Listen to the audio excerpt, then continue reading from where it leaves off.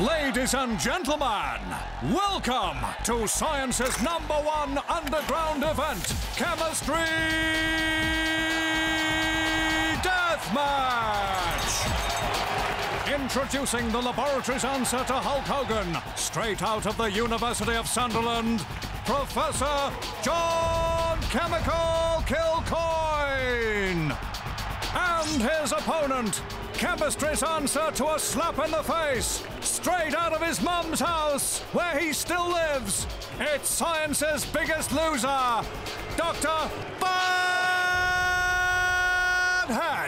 Thank you, and welcome to this 10-round battle to be crowned the King of Chemistry. And this week, it's round 1, as these science heavyweights slug it out to see who can produce the most lifelike sound of a living creature. Gentlemen, touch. Now I want a good, clean fight.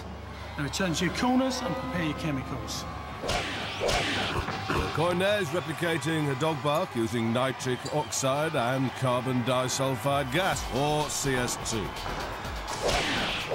Bunhead worryingly going for the scream of a child. He's using chlorate and his secret weapon, a jelly baby. And there it is for you chemistry fans. It's time to put the action into reaction.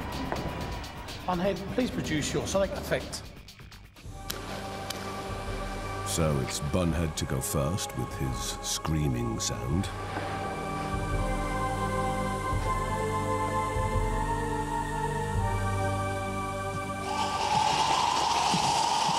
Well, the potassium chlorate's oxidizing the sugary infant, and vast quantities of oxygen are blowing out of the test tube, but sadly producing more of a gargle than a scream. Professor, please produce your sonic effect.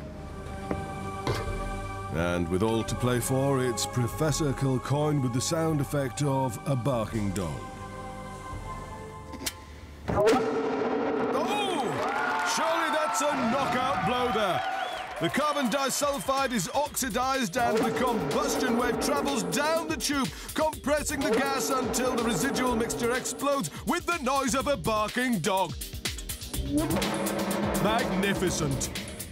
And it's time for the judge's verdict. And it's a unanimous decision for Kilkoyne. Next time, our titans of titration compete to produce the biggest bang.